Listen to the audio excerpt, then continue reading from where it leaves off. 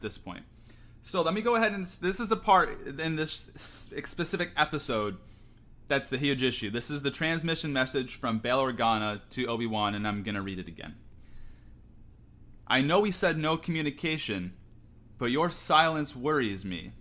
If he's found you, if he's learned of the children, if I don't hear from you soon, I'll head to Tatooine. Owen will need help with the boy. I pray you're safe, Obi-Wan. Both of you. Do you see the problem here?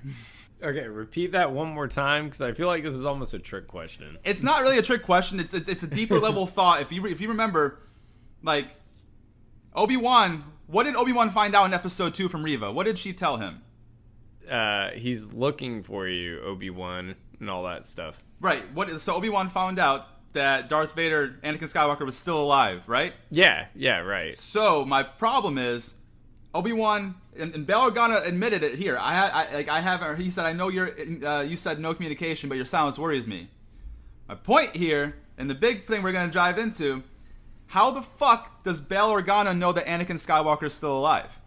He wouldn't. Yeah, he doesn't. He wouldn't. I just assumed that he didn't. I just overlooked it. He would have no idea, because if Obi-Wan was on this mission from Leia and he said, "Hey, Bale, no communication," and Bale Organa has not heard from Obi-Wan this entire time, Obi-Wan just learned himself that Anakin Skywalker is still alive. So how the fuck would Bale Organa know that Anakin Skywalker is still alive? So when he says... that's a major fucking huge plot hole. Huge. Yeah, that's bad writing. That's